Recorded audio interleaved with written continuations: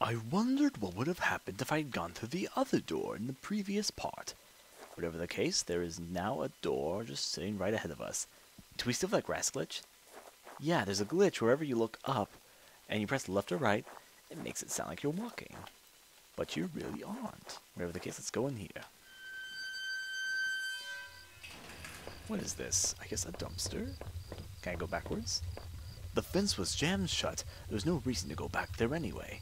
Why would that jam that shut? Whatever. Nothing. Garbage. The garbage bin was a disgusting mess of rotten food and slick black bags. I saw a thin greenish corner poking out from one of the bags. It was my driver's license. It looked damaged. Did I take it back? Yes. I cleaned the card off as best I could. It looked pretty beat up.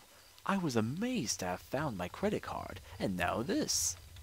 I tucked the card into my wallet next to my credit card.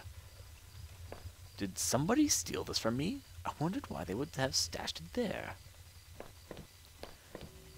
Sounded like it was going to start raining again. It probably would have been better if I said it sounded, because that would clarify that there was, like, referencing something, but I guess not. Guess we're going into here. And why is it raining so much? Does this game have something to do with water? I had entered Roman's place. This was the back of the store that he ran. It was oddly quiet, except for the faint sound of a television. I needed to check that place out to see if I could find Norman, or Norman. Yeah, Norman's not Roman, it's Norman. Or get help. There's an upstairs. It's over here. The entrance to the front of the store was locked from the inside. Looked like I couldn't just pop it open. It needed a key. There was a there was a bit of blood on the keyhole. Well, that's never a good sign. Guess we're going upstairs. Oh, tra la la la. Alright. There's blood that way, which means I'm going this way. What's in here? What the hell? One of Rachel's old autumn coats hung on the rack. That was Norman's bedroom, wasn't it? What was this doing here? A speck of something dark and wet stained one of the sleeves. Oh dear, oh dear, oh dear. This isn't exactly going as planned, huh? There's a picture of what appears to be a scarecrow or a flower or something. Inside the cabinet was a small but impressive collection of hunting rifles, shotguns, and even a few items I didn't think were legal here. One of the slots on the rack was empty. The gun I had found seemed to match the others there. If the handgun was Norman's, what the hell was it? What the hell was he doing with it? The gun would fit there. Did I place it back in the cabinet? Sure, why not? I carefully pushed the piece back in place and felt a great burden lifted. Norman, what were you doing with all of these? Oh boy. Guess we're going in here. Okay. Things are getting kind of interesting. What's in here? What's that? What was this? It looked like a pole chain hanging from the ceiling. I wonder where it led. Did I pull the chain? Yes. I gave the chain a single tug, and a simple folding ladder to the attic popped down. What's over here? That's actually a pretty cool light effect, even if very simple. Ooh, it's those hanging things I saw earlier in the tunnels. What? And a television, and coats, and...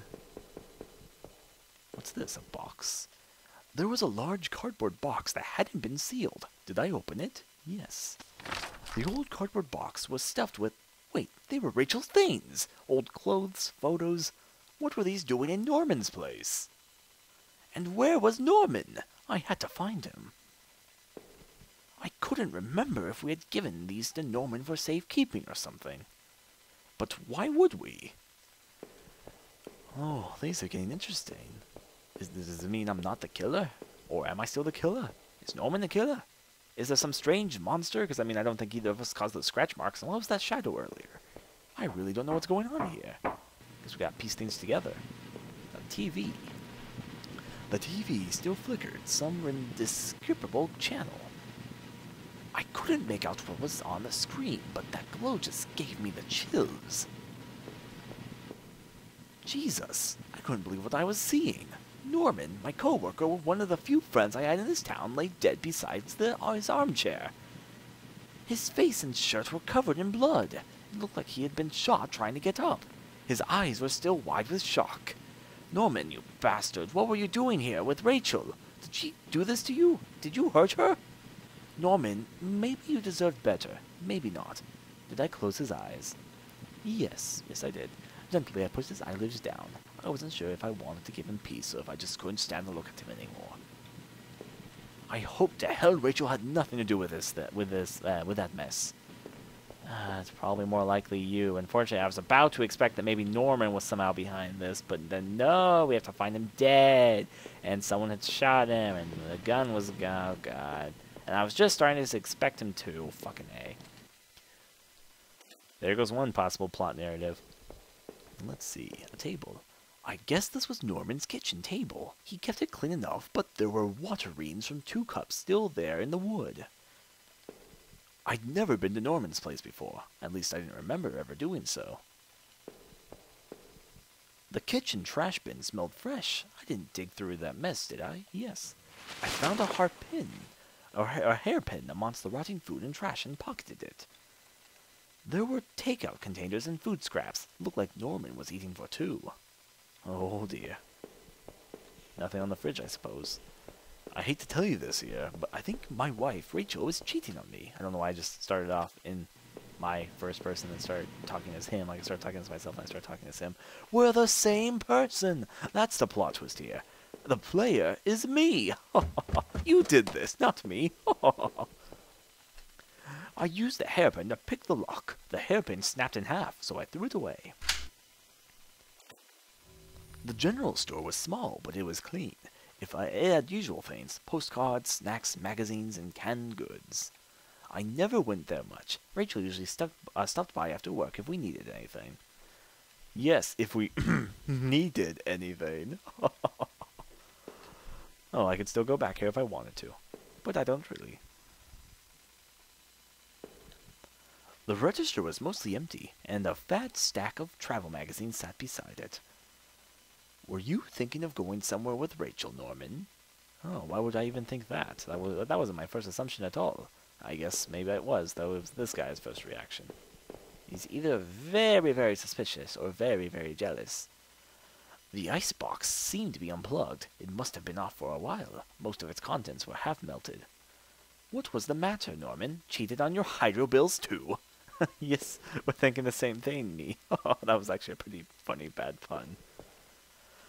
There were various postcards from the area, especially from the tourist traps. One of the postcards showed an old black and white photo of the water tower. It looked to be in much better shape then. Why does the water tower keep popping up? And why is it raining? Ah, they could be connected. Of all the postcards, that one seemed to be the most popular. There were only a few left. Let's see, I guess through here? It'd been weeks since I'd last seen Norman, and finding him that way still left me cold. Thinking of him slumped against that chair only cemented my reassurance in getting rid of that gun. It looked like someone had taken that piece from his store. But why was it in those tunnels? As I stepped outside, I recalled that dusty old box of clothes in Norman's attic. I felt like I had only discovered more questions, no answers, but I was close to home. It was time to find out the truth. And it's raining. Neighborhood, neighborhood, neighborhood walk. It was locked. This wasn't the right gate. Of course it wasn't. Why would it be? I'll pass by the gates and see if there's anything I could possibly miss.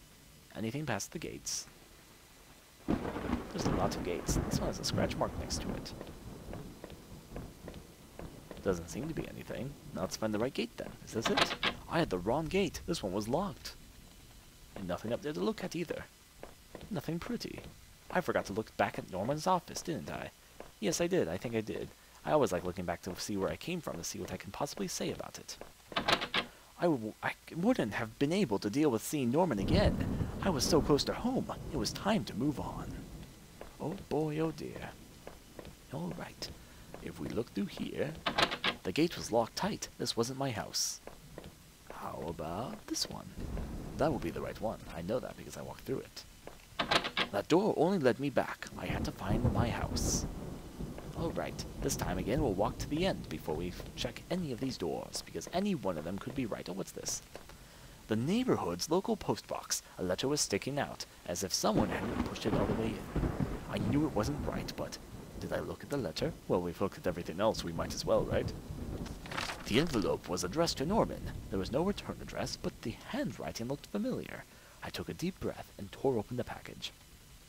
The letter read, Norman, I'm saying this to you in a letter because I'm afraid to tell you this in person. What we did, well, it was wrong. My husband isn't an easy man to be with, but he is my husband and your friend. I need some time to sort this out, away from you. Both.